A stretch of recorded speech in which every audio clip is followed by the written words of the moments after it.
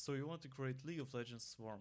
All I have to do is click on Window, go to Package Manager, Unity Registry, write in Entities, install Entities Graphics, type in Physics, install Unity Physics, then create Scripts folder, add Player and Enemy folders.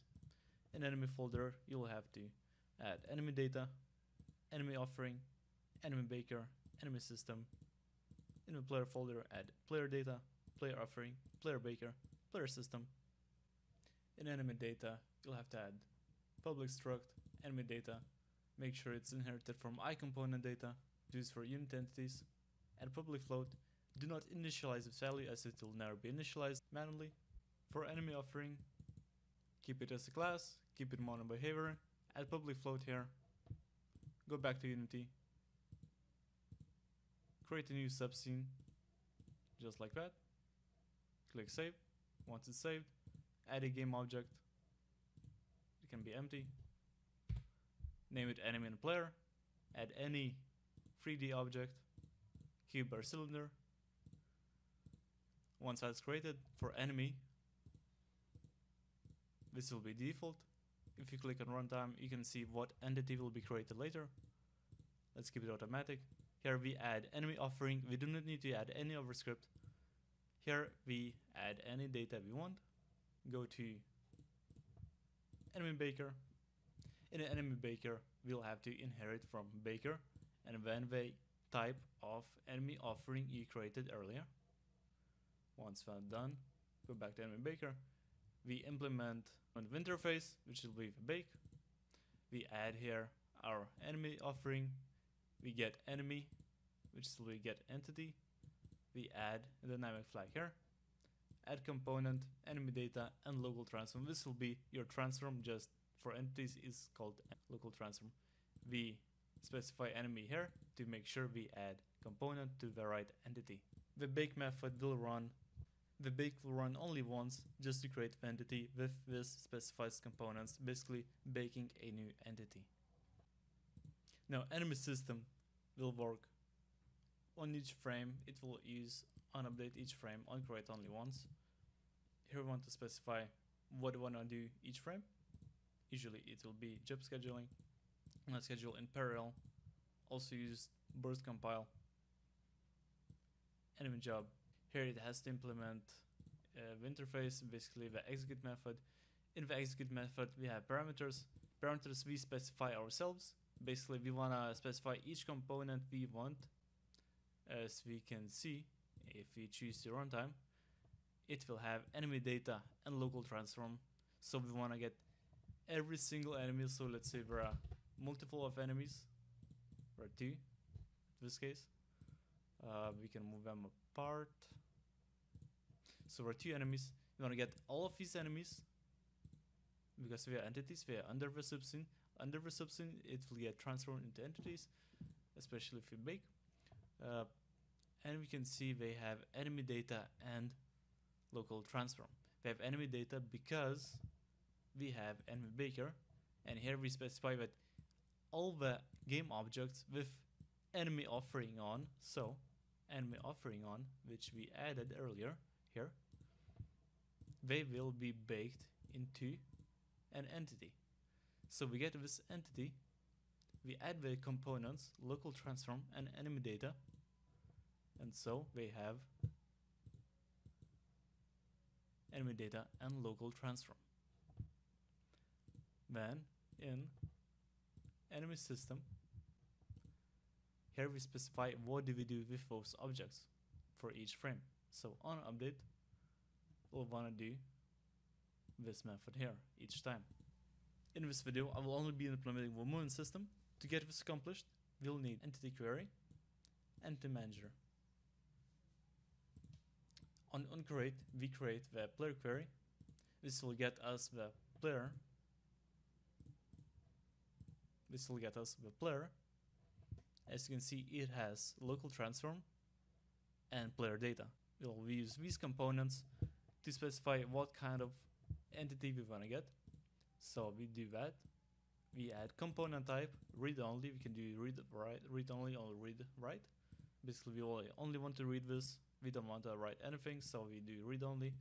We specify the components, which is local transform and player data. We will use the manager later to get this entity. It's gotten like this. On update, don't forget to reference state everywhere. On update, we will create. We'll talk about this later. We create a new job.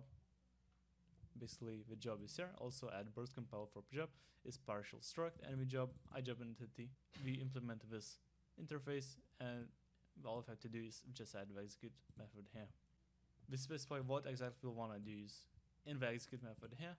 So we'll need data time, delta time, we will need player position, and physics rolled for later use. We create new job. We specify data time. Data time is now gotten like this. We use system API. Player position is got manager. Basically, like I said, we use manager here to get the component. We get component data, local transform. So we need the position of the player. So that's why we use local transform. To get this local transform, we'll need the player query. Basically, we use player query just to get the entity. So we got dot to entity. We want to get this temporary because we don't want to use this, so we will delete later. That's why temporary. We get the first one just because we have only one player, so we always use the first one. And we get the position. We save it to player position. Physics rolled for later use. And when we state dependency equals job schedule per L, state dependency. And that's how we schedule a multi-threaded job in ECS.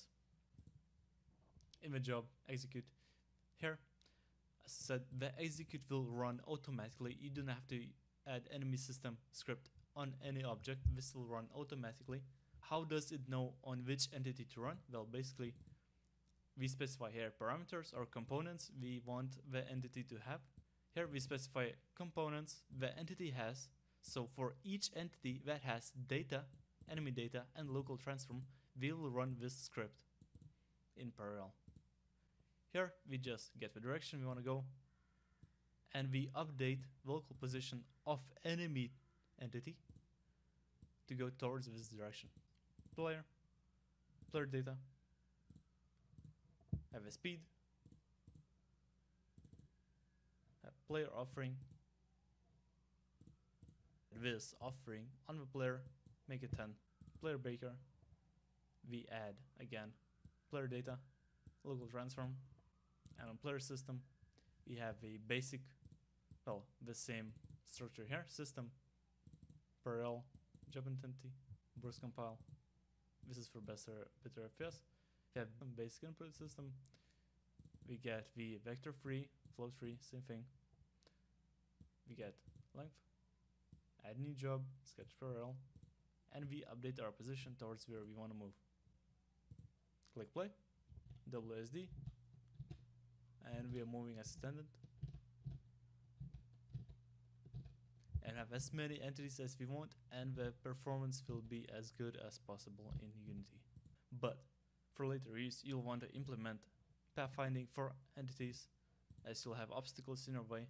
To do that, you'll need to use physics, and for physics, we installed Unity Physics earlier, as I mentioned. Here we use physics rolled singleton, physics rolled singleton. We use Unity Physics for that. We try to get the singleton system API, try to get singleton out physics rolled. If it's failed, we just return and get the next frame in case it's not initialized yet. If it's initialized, we use physics rolled singleton dot physics rolled, we get it. In the job script, it's very important to mention it's as read only, otherwise your game will break. And here we have physics rolled, and with physics rolled we basically can do cast ray, we can do overlap box, overlap capsule, overlap sphere, all the physics you want, all the collider, all the collisions, and that's how implement pathfinding as well. Once that's done, you can use it to, you can create a new system. You can add a system for handling fighting, for fighting enemies. We can do raycast to hit enemies, or check if enemy is visible and all that stuff. That's up to you. But this is basically the basics of ECS dots in Unity 6, how to use it, how to implement it.